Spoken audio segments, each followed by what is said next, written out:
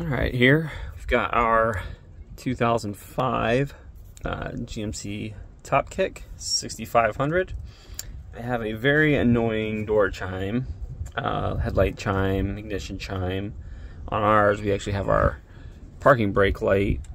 Just comes on randomly while you're driving. Gives you that noise there. See that? It'll also do this with the headlights on or anything else, as long as your key's in ignition. So, we tried to figure out where this chime was. The internet let us down.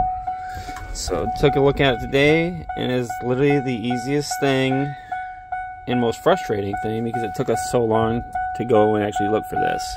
So, if you look right here, we're looking underneath the steering wheel. A little black box there.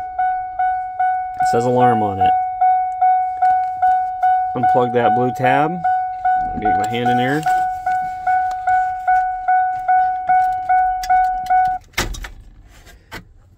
No more door chime. It's that simple.